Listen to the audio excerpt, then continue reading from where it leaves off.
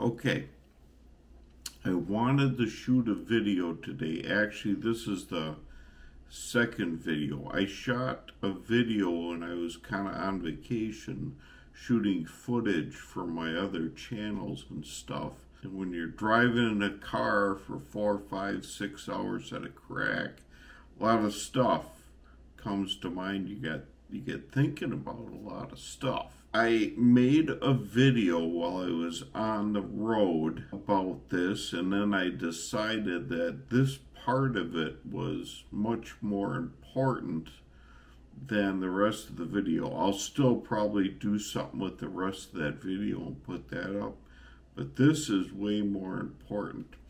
If you're interested in what I'm doing over at the other channel, it is at Life Reboot Project, and I have a website at .com. I have a Facebook page, and Instagram is a big place to find me at Life Reboot Project. Or eventually I'll get a YouTube channel going at Kevin Katzenberg, and you can find video footage of what I do with that other stuff over there. Let's roll the intro and let's get into this video. It's all about front end connection and push points. And I think this is really interesting, and I'm not fully sealed on this thing yet. I'd like to hear some feedback and kind of if everybody's kind of thinking about this or where this is.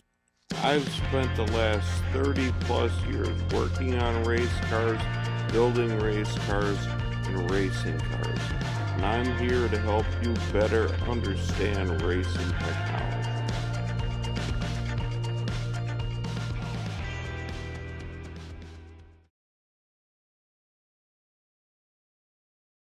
Okay, the first part of this video deals with anti-dive. And if you know what anti-dive is, if you take your lower control arm pickup points and you draw a line through them, they'll probably either go to the back or towards the front. Most of the time they go towards the back, and you'll string that all the way back.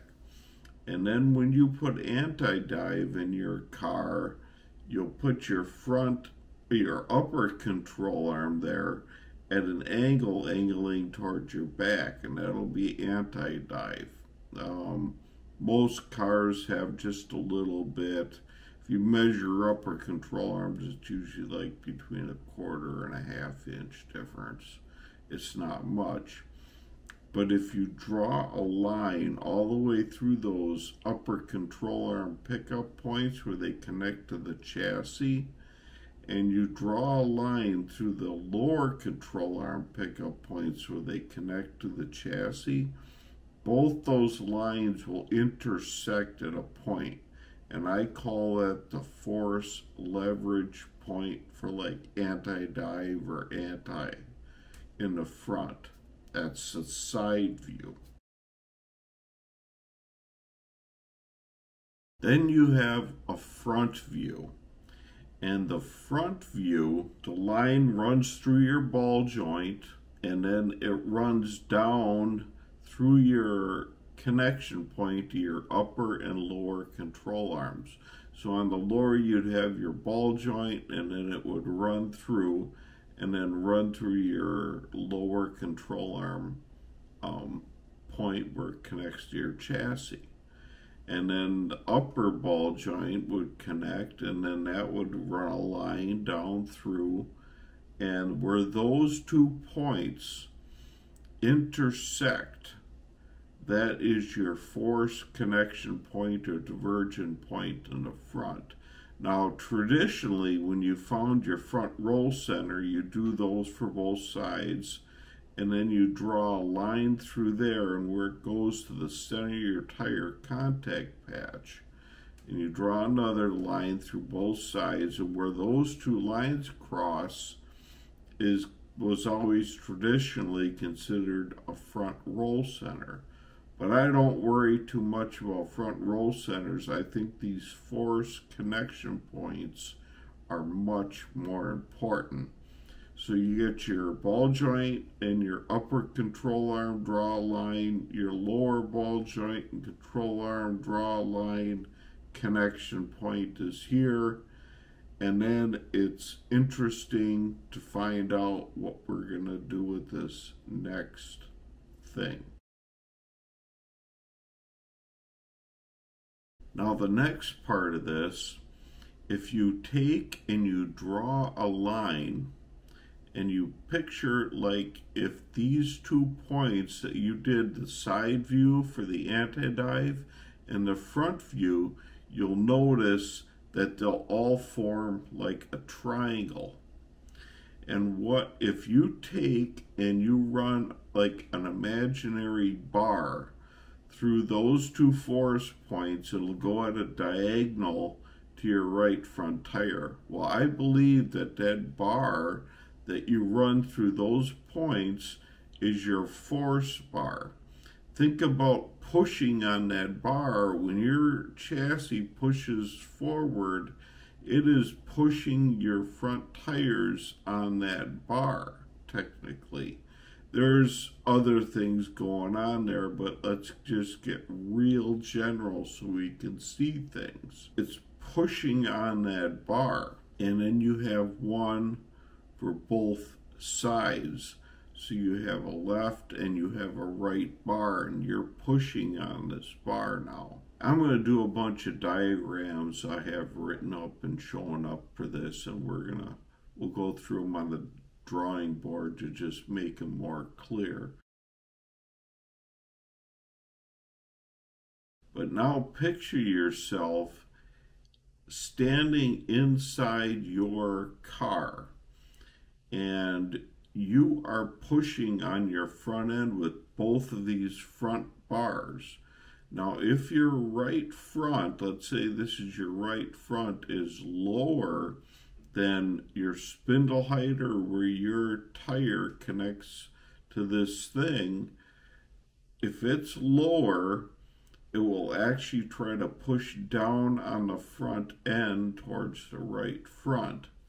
If your left front is higher, I believe that when you're pushing on it, it actually tries to roll the chassis or push down on the left front tire as you're actually rolling the chassis around. So I believe that it is important to have the connection point on the left front, that bar above the spindle center line.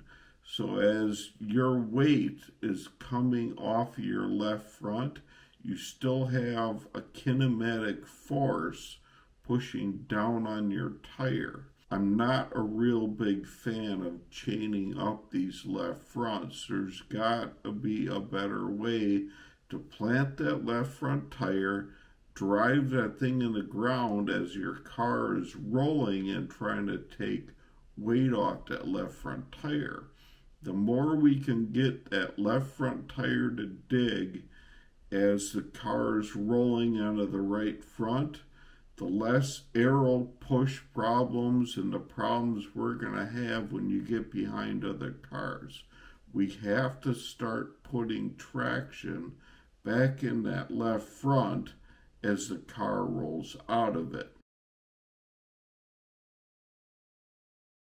There's also something to do with the rear of the car, and I think that is also important.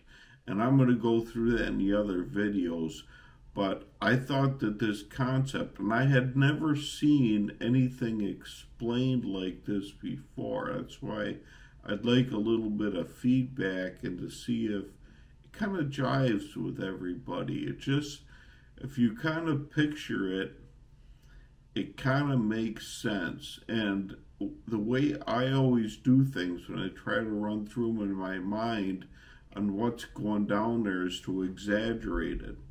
On the right front, pretend like that pickup point is down at the ground and you're trying to drive that chassis in below the center line of your spindle. You're trying to drive it down in there. If your spindle, if you think of everything runs in a circle, I have a video about that too. The further you get out from your spindle center line to where this bar pushes, the more leverage it has and the harder it pushes down into the right front. It'll help roll your car down into the right front.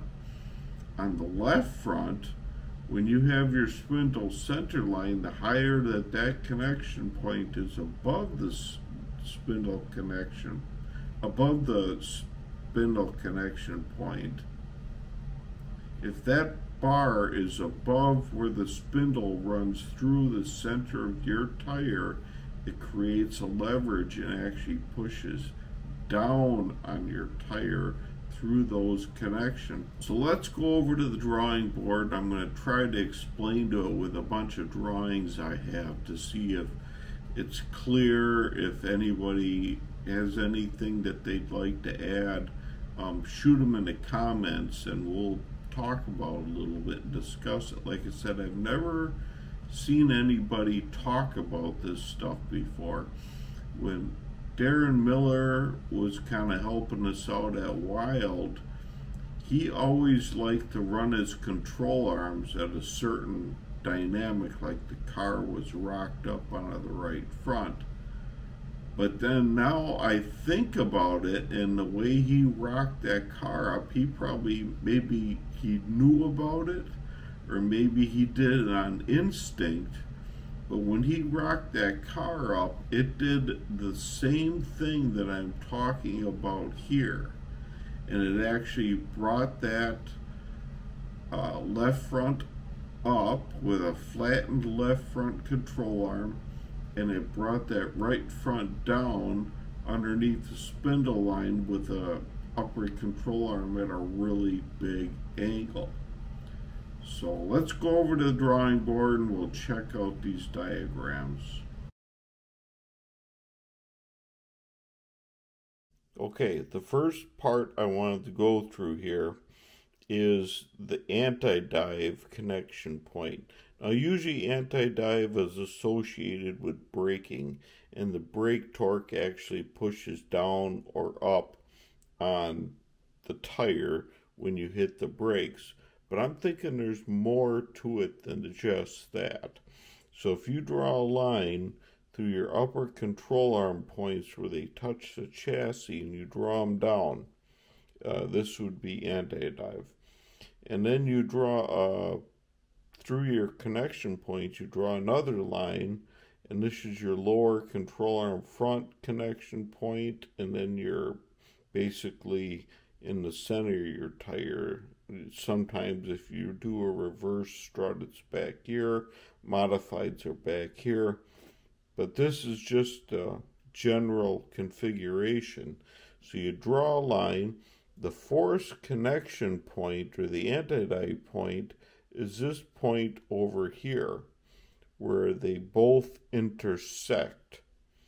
So that will be your side view force connection point. Next, you have your front view force connection point. This is usually the starting point to traditionally finding your roll center. So what you do is through your upper ball joint and where your upper control arm connect to the chassis, you run a line through it.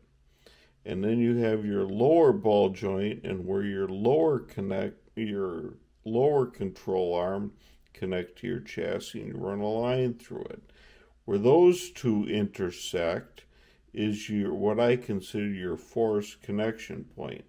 Now, if you take it one step further and you want to find your roll center, you draw another line down through from there to the center of your tire, and you'll get a diagonal line.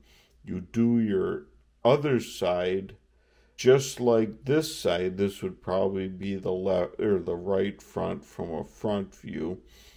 And then you do your left side over here, And where those 2 points come together traditionally, as everyone is taught, that is your roll center. Now there's different variations from that, and when I talk about a roll center now, I talk about either a force-based roll center like I'm talking about here, or you do a actual elastic roll center that kind of runs through the springs, and that's all in my book. You can check that out. But this is your force connection point in the front here.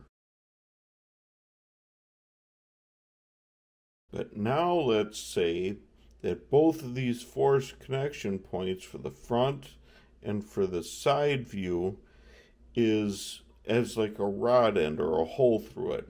And you take a big long bar and you push through there, and that is going to be your bar that you would actually push on that connects your tire to the chassis. I think that that is a leverage point. So picture your rear tires driving your car. It's going to try to push on that bar and either drive your right front down or up, as it is in relationship to your left front, or where the relationship falls in regards to the center of your spindle. I have another drawing we'll look at. But just for reference, these would be your upper control arm pickup points. These would be your lower, so you can see the 2 lines drawn through there, and your imaginary bar running through those 2 lines. So now when you're all said and done, you're doing both sides, you'll have kind of like this from the top view. Now these are going to be probably quite a bit longer, but can just picture yourself, for argument purposes, sitting in your engine bay, and you have your hand, one hand here and one hand there, and you're pushing on that car or these tires through these 2 points, and you're pushing on it. And that's actually what's going on there when your rear tires start to drive your car forward. And there's more to do with that with push points, and I'll get into that with the rear tires. I think there's a relationship there between the rear push points and the front push points, and how they drive the car up and drive the car down with attitude. But just picture yourself standing here, putting one hand on each bar and pushing your tires forward. Now this is the last diagram.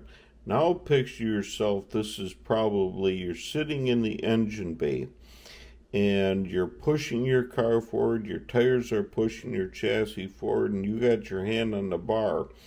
If your bar here, I believe, is below the center line of the rotation of your spindle, it'll actually push down on the right front of your chassis and actually try to force the right front chassis onto that spring and put roll into the car.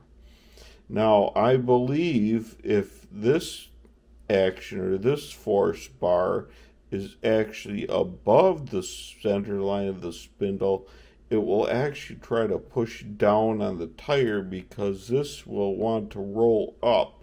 Your chassis will want to roll up and actually put a force down into your tire, which is good because your car naturally, through weight transfer, wants to roll the weight off that tire anyways. So any force we can put kinematically through drive and use our control arms to plant that left front or to get that car on the right front better, the better off we are. I think we are giving up way too much of this kinematics in the front, and everybody's worrying about smash numbers and everything else. There's more to be had than just this guru smash number thing that everybody is worrying about now. Really take hold of this, because I think the people that are exploring this and working in this mindset will actually end up being ahead of the crowd, because I think the crowd will eventually get here. If you like this video and you like other videos in my stream, subscribe to my channel and hit the like button. YouTube really likes it when you subscribe and hit the like button. It helps out my algorithm, and I get more people on here, and I spread the word about what I'm doing here even more. So subscribe, hit the like button, and I will see you in the next video.